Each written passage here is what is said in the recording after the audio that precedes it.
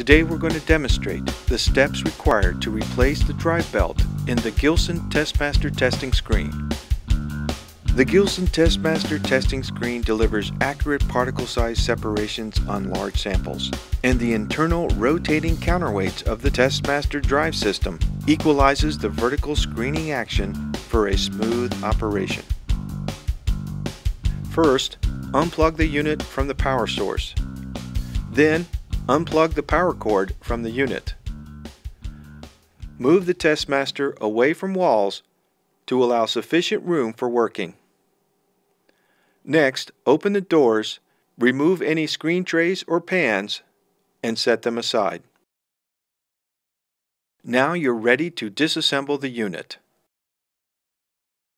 Remove the 4 screws at the corner of the top panel, lift the top panel and hopper assembly off the unit, and then carefully set it aside. Remove the 9 mounting screws from the left side panel. Pull this panel away from the machine and set aside. Removing the top cover and left panel is all that is required to replace the drive belt. For this demonstration, all panels have been removed. Locate the motor and loosen, but do not remove, the motor mounting nuts. This will allow for adjustments to be made. Slide the motor carefully towards the center of the unit. This will relieve tension on the drive belt.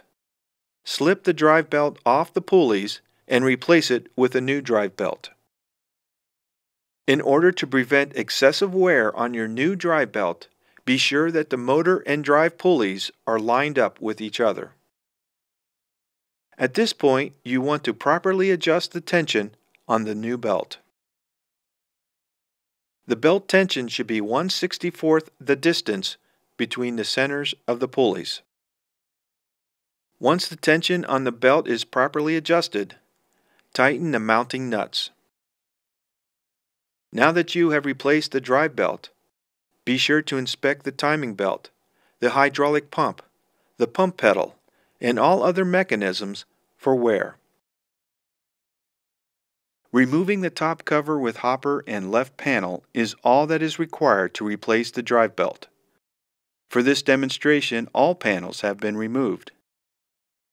Please view the removing and reassembling of the exterior panels of the Gilson Test-Master Testing Screen video to reassemble the exterior panels and the top cover.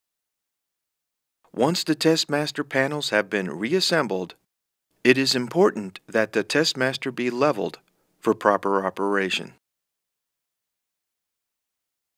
Push the screen trays into the screen tray separator assembly and return the power cord to the unit. The Test-Master Testing Screen is now ready for operation.